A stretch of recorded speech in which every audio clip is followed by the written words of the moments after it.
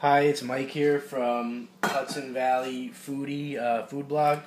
Just going to make a quick video for you. It's going to be a raw video, actually. You might hear kids screaming in the background and whatnot of how to make perfect corned beef. Quick about corned beef is I remember when I was young, my grandfather used to make awesome corned beef, and I never really knew how he did it. I never cared to know until I got a little older. You know, he passed away, and I just could never figure out how to make good corned beef. But it's so simple.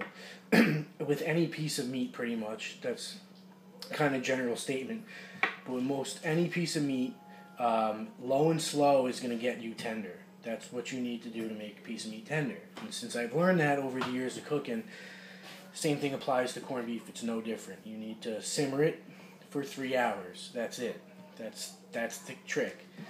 You can add beer in it, whatever, but there's no secret thing that you have to put 2 pieces of pepper or a dash of vinegar that's going to make it tender. It's all fairy tale stuff. So I got myself some cabbage here. I cut it in quarters. I left the core in so it holds together nice in the pot. I have a pot over here. I'm putting it in. And again, I said this is a raw video. I have 2 kids in the background. One's eating in the high chair and another one's sleeping on the couch on his little body pillow. So you might hear some screaming and yelling here and there.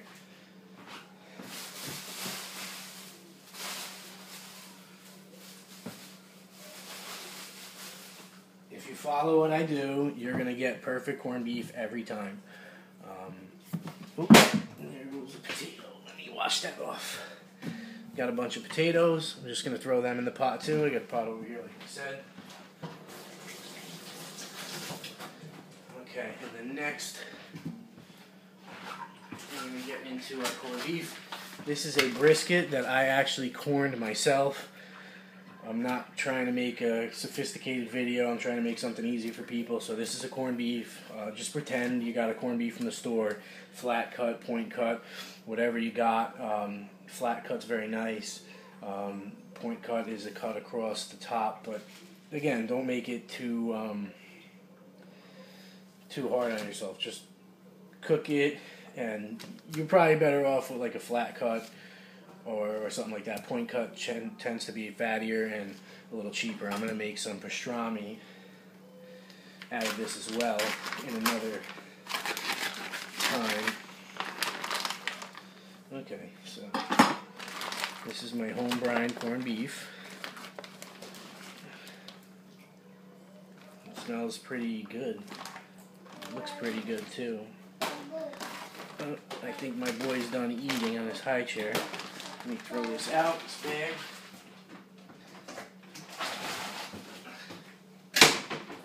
And I'm going to cut this in half to make some pastrami. That'll be enough corned beef, I think. Yeah, so I always wondered how my grandfather did it, and then I finally figured it out, and it's just so easy, you know. So, and take that piece of corned beef right there. I leave the fat on it. Fat has a lot of flavor. Throw that in our pot here. Let me rinse my hands. And then we're going to move this out of the way. See if we can't get the pot in here. So I got a big pot. We're going to fill the pot just over the corned beef with water. You know what? I need to rinse this first. I'm shooting a video, so I'm on the spot. After you take your corned beef out of your bag, rinse it. Otherwise, you're going to get this foamy stuff and all this nasty stuff from the blood on the corned beef. We're going to rinse it, put the corned beef back in, put some pickling spice in there. You don't really need it. Don't worry about it if you don't have it. And cover it about 1 inch with water. And then we'll see you in a minute.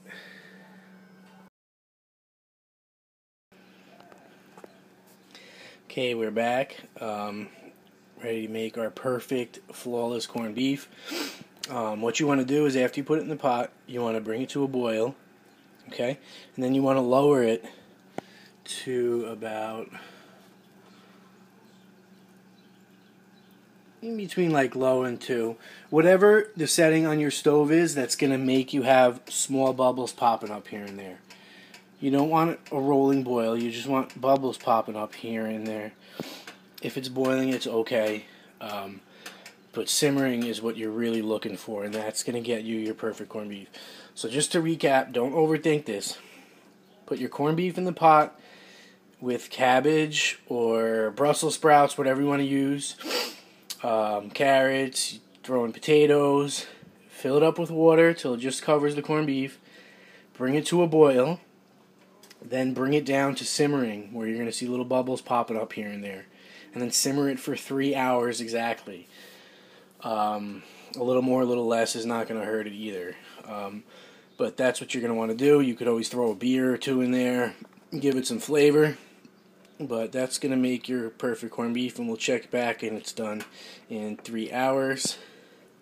Okay?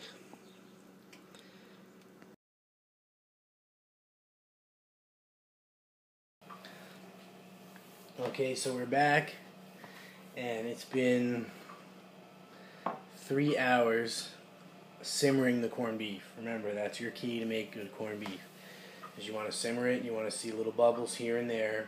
Every few seconds there should be bubbles. And simmer it for 3 hours at that temperature. You're better off having more bubbles than less. If you're unsure, it would be better to be hotter to cook it for 3 hours.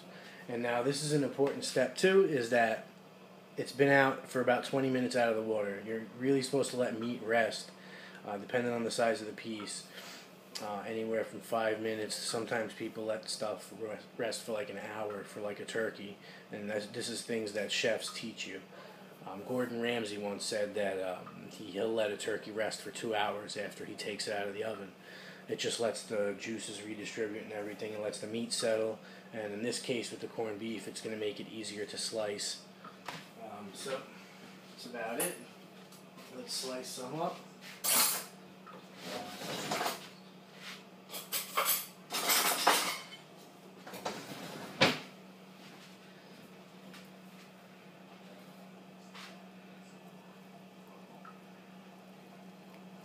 Sharp knife helps too.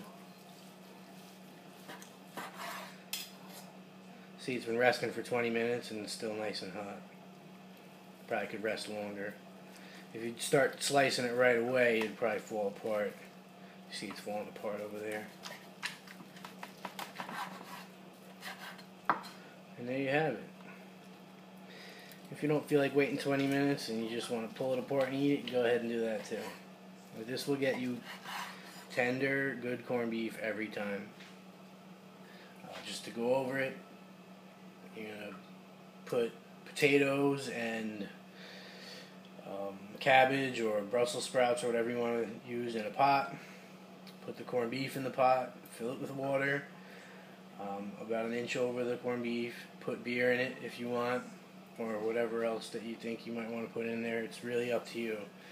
And then simmering it, bringing it to a boil, then lowering it down to a simmer and leaving it there for 3 hours. Let it simmer. Alright, I hope that helps you. Enjoy, and thanks for watching. Enjoy your corned beef and St. Patty's Day.